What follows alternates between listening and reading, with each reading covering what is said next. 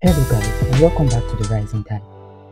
Now in this video, I'll be showing you how to create this simple scroll view with cards in React Native. So here we just have a simple scroll view with the cards of users where we get them from the random user API, which I will show you how to do a simple fetch request in React Native and get data from an API as well.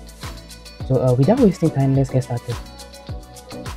Alright, so here we have a blank React Native project. The only thing we added to it is the font folder where we added the Montserrat font. You can add your own font of your choice by going to Google Fonts and downloading any font of your choice and add it to it.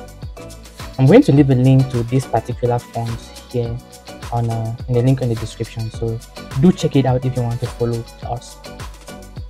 So we're going to go into this app component. We're going to remove this text and we'll add our card list component. We're going to create it by coming here. We say card list.js. We generate the skeleton for it, and now we're going to import it back into the app.js file. So we're going to import it, and now we have the card list. Coming back to it, we're just going to give it some basic styles by coming here and say the styles should be styles of container.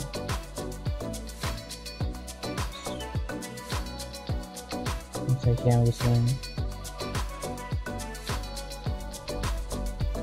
so just give it some basic styling, which is setting it to be the width and height of the container, and we'll give it a background color. Now for the finished product, we use the hex code of #04 of this value, and I will give it a width of 100% to get it to scale horizontally as well. So yeah, over here we're going to come now here to create the individual card item. So we'll just say inside this card there is a card item, let's call it.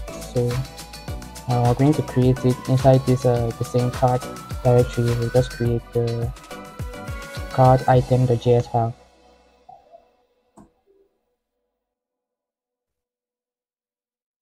We're going to import it here. So we have that working.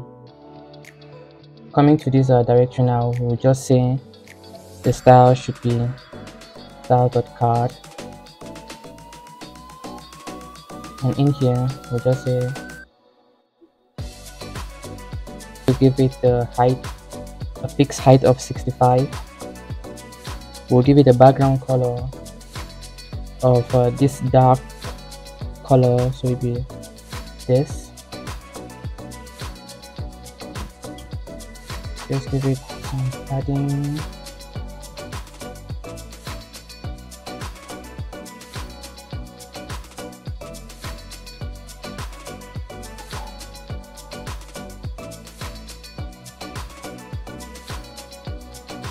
And some border radius to give it a bit of curve along the edges. So there you have our component.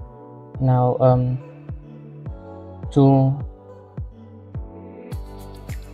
to position the element properly, we're going to come back to the card list and we'll give it, I'll add some paddings here. So you may notice that if you're on your device, you may notice that this card list is actually reaching the top. So the way you fix that is by giving it a padding.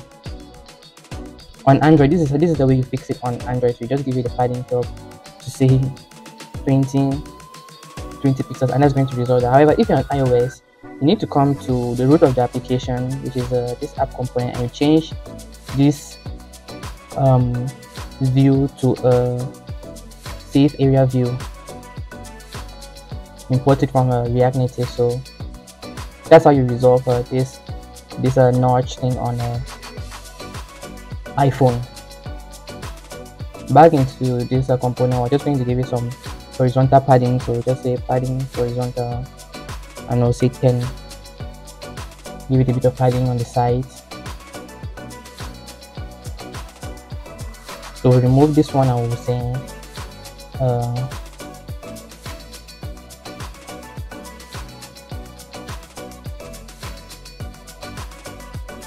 Just give it a bit of flex. This is because you want the item to be horizontally positioned, so we'll give it this flex, and then we're going to give it now the first section is going to be the so using this flex, we're going to give it divided into 3 sections. That is the image section, the main content, and then the style we had on the right hand. So this is for the image section. We're just going to call this we'll give it a style, say profile, and we're just going to leave it empty for now. We'll come here, we'll give it another, we'll define another view.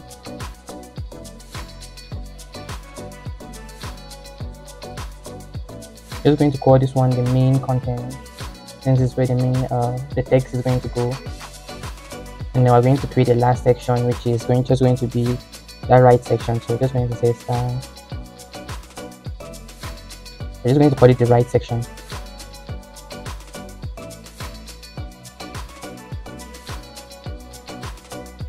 Right, inside this image component, we're going to leave it for now since we don't have any images. However, we're going to style it by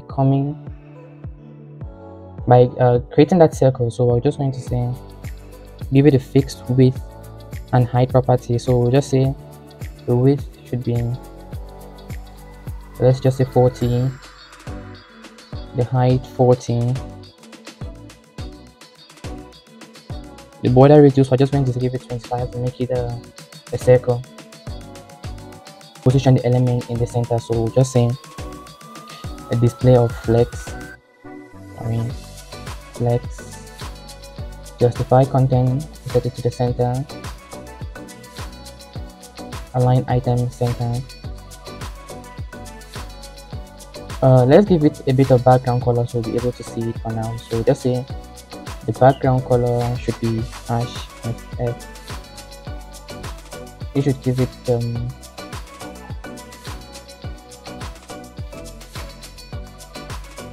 alright, so this is our element on the screen. That's the profile image. Next thing we're going to come and we'll define this the text here in the content. So this is the name section, so we'll just say a text style styles dot we'll just say the name, give it a starting name for now, say John Doe. Here we're going to give the location which we have in the finished product. So we'll just say styles dot location. This location, we're just going to say New York City, USA. Alright, that is looking okay. And for this final section, we use an icon from Ionic Icon. So I'm just going to copy this from the other screen here.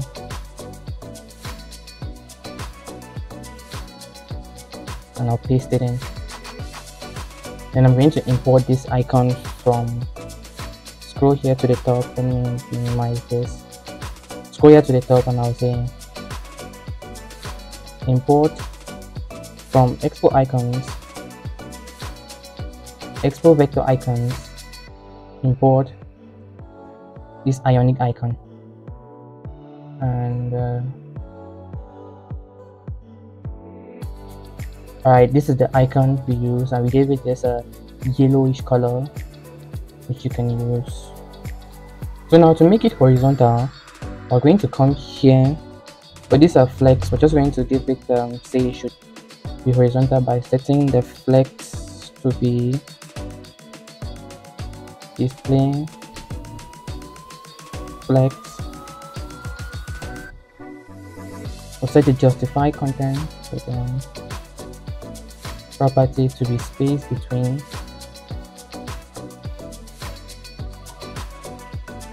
and now we're going to set align items to center to make it vertically aligned.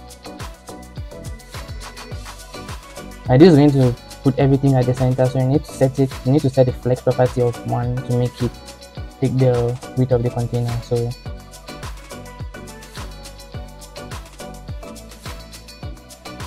and the flex direction of row.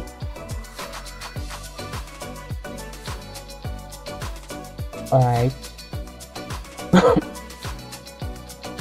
So I think then now we have to start this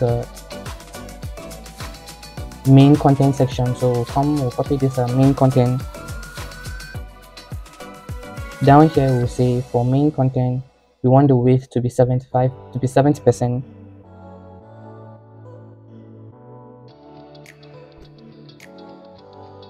and you want it I believe that is okay. For the name and the location, we'll just say the name. We'll set the color property of white. We'll set the font size to be a little bit bigger, so we'll say 16. Add a comma here. And for the location, we're going to do a similar thing. We'll just set the color to white. And there you have it. One more thing we need to do is we need to import the fonts we use. So we're just going to set the fonts family to the Montserrat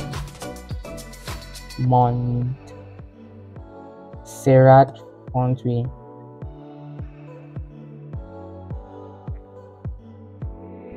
When you set it, you're going to receive a warning telling you that Montserrat has not been installed yet on your app.js file. So if you're receiving that error, you just need to come over to your app.js file. Mine is working right now because I did it on this emulator before, so we need to import the font here. But before that, let's ensure that everything is working fine on this component. So it is looking okay. Now let's create duplicates of it to see if alright. So for you guys who did not have the Montserrat font already cached into the application, what you need to do is you need to come to the app component, and the first thing you need to do, you need to install a package that is the expo-font library, which I will leave a link to the command for installing it in the description. So once you have that library installed, you just need to say font loaded equal to use font, and I'm going to import the use font library from here. Alright, now we're going to set give it the font name. So we say Montserrat, and we'll give it the value, which is the location of the font we use. So you'll be inside the font directory. We have we're going to import it. Now, to prevent the app from showing warnings if the font is not loaded, what you need to do is you need to come here and you're going to say if not font loaded, just return null. This is going to prevent you from receiving warnings each time the font is not loaded into the application. So that should solve that problem for you. We're going to come back now into our card list component. So we already have everything set up. So then the next thing we need to do is we need to fetch the data of users from the random user API. So we'll come here and we'll create a file called API to make the request to the server. So not inside there, inside the root, we're going to create a folder API, but we're going to create a folder called request. I'm just going to copy the function and I'll paste it in here. So this is the function that just makes a request to the random user API. As you can see, this is the request. It says fetch random users with only 20 results, and then it's going to check if the status is okay. That means the response is a 200 response, and if it is, it's just going to wait for the JSON and then it will return the JSON. Else you just return this error saying the request has failed. So to give you a feel of what this response will look like, I'll open it here in Thunder Client. By the way, Thunder Client is an extension you can get in VS Code extensions. You just go there and you search for Thunder Client. Now create a new request. It's going to be a GET request to this endpoint. Now send it.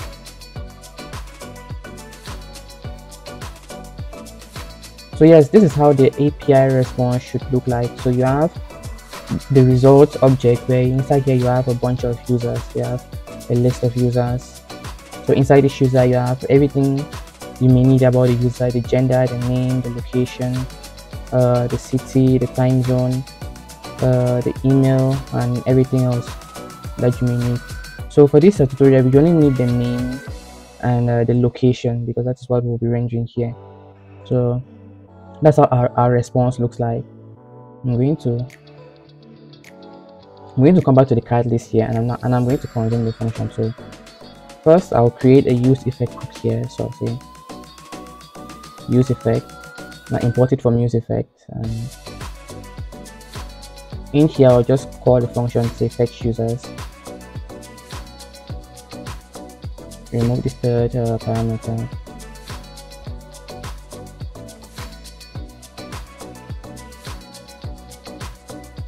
and this is going to be an async function, since we're making a request from a server, so we want that to run asynchronously. We'll use async await instead of using the then keyword, which is not idle. So we'll wrap everything in a try block. So say try. In here we'll say the response is equal to await this. We're not going to call this function here, so whatever you name this function, and this should get you the list of all the users. So import that, and once we have the response, let's just log the response to see if we're getting the correct data. So we'll say log this, and here we'll say catch any exceptions or any errors, and then we'll just say console.warn the error. So let us check the console to see if we have everything working. So as you can see, this is the response from the server. It has all this data inside, which is what we wanted. Which is what we wanted. So I'm just going to come back to the card list, and I'll create a state to save all the data. So I'll just say use state, and I'll call it card. I'm just going to set it to be initially an empty array. Then down here I'll say once the response is gotten, I'll just say set the card. Set the card to be the response dot result. This is because inside here we only want this result in order to prevent this too much nesting. We only want the result, which is the content and the response. So we'll save that. It says use state doesn't exist, so yes, let's import use state from React. Now down here we're going to replace this card item with a FlatList view. This is because we want to render all the users inside there. So this is where the scroll behavior comes in. So we're going to create a FlatList. Import that. It's going to import that from our React Native. So inside the FlatList, we're going to say the data should be equal to the card. This card is a state. Then we have the key extractor. Now the key extractor is a unique value inside all the list items. So you need to pass in a unique item to identify each item in the list. So in here we'll just say for each item it should set the item. Coming to this response, what I did, I just assumed this cell phone number is unique, though you can actually reach out and grab this UUID or these SHA values, which I also believe they can be unique. Just grab this cell phone number. So next you're going to pass in the number of columns you want the list to have. So this one is, we'll just set it to 1. And then the render item, we're going to say that is going to get in the item, and then we'll now return the card item in here.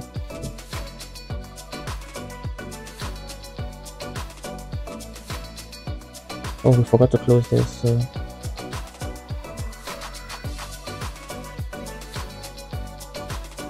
Okay, so here we have our 20 list of users, but we don't have the speed going down, so we're just going to come here and then we'll say for each card you should pass in the item,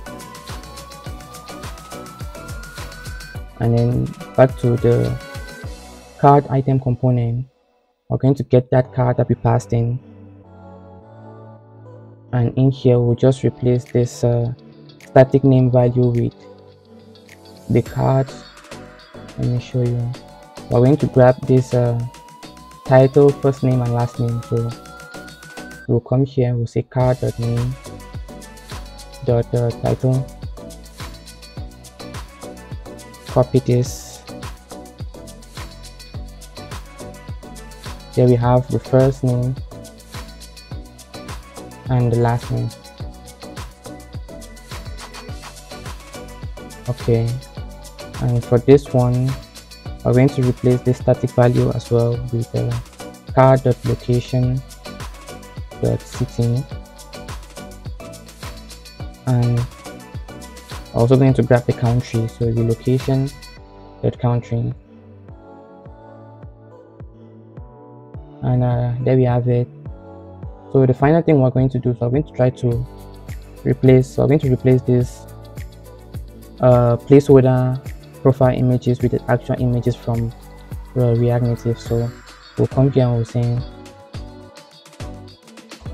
we'll import the image library, so we're going to import it from React Native. We'll set the source property or the source attribute to be a URI, since images are from an API. It will be card.picture.large because we're trying to grab the large images.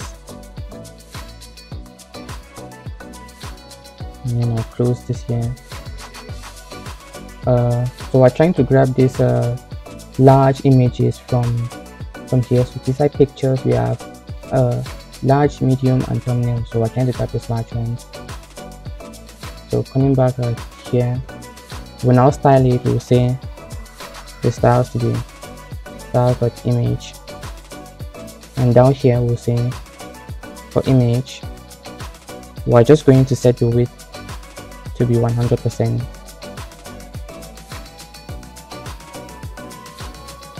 and also set the height to be 100%.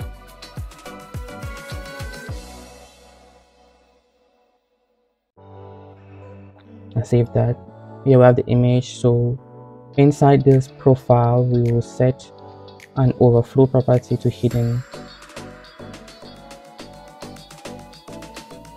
to prevent it from going outside the circle.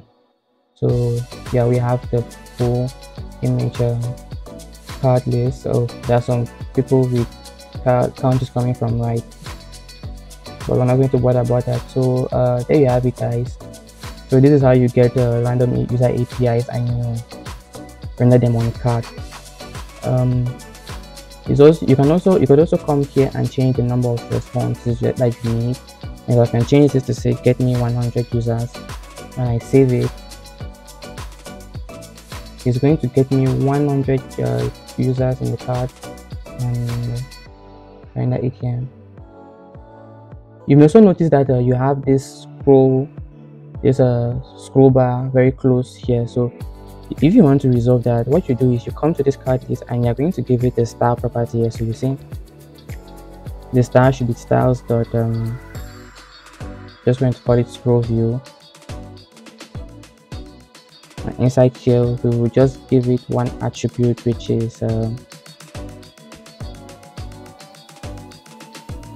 going to give it the padding horizontal, and we'll set it to 10. We'll remove this padding horizontal property here and save it, and now you have the scroll bar very close to the edge as you see on normal apps, and now you have this padding by the side. So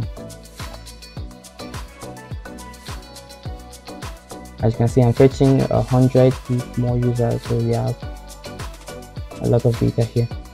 So I think that's how you create it more. If you have any questions, please leave them in the comment section, and I will do well to answer all the questions. We also have a Discord server which is a link in my bio, so feel free to join in and ask your questions there, and I do reply to all comments. So thank you for watching to the end, and see you next time.